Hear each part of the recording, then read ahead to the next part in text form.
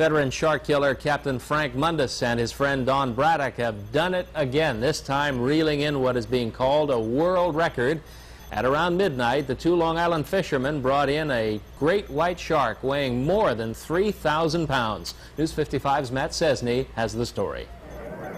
After nearly 2 days at sea, Montauk shark fishing king Frank Mundus returned early this morning with a world record catch, a 17-foot, 3,500-pound great white shark.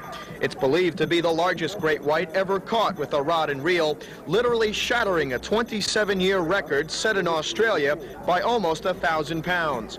Veteran Montauk fisherman Don Braddick brought the shark in with Mundus in about 2 hours. Both, though, had staked out the shark for 2 days. I would dare say I'll never even see one this large again, but I'm happy with. You're sitting on top of the world. How does that feel? It's good. It's good. I like it. I needed this. It took us 40 years to do it. The top of the ladder. And no higher. You can't go any higher. Just as amazed as Mundus and the other fishermen, though, were the onlookers, who had to see the Jaws-like creature to believe it. It's amazing. Simply amazing. I'm not a fisherman either. Well, will you become a fisherman now? Never. I saw one behind my boat once with a head as big as my boat. My boat is 7 foot wide. He had his, seriously.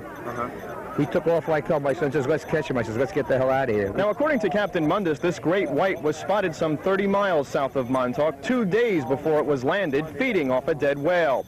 Now, the amazing part is, according to Mundus, this was not the only shark out there at the time. According to him, they more or less had their choice of some 6 to 8 great whites. That whale was only dead for 24 hours before we found him.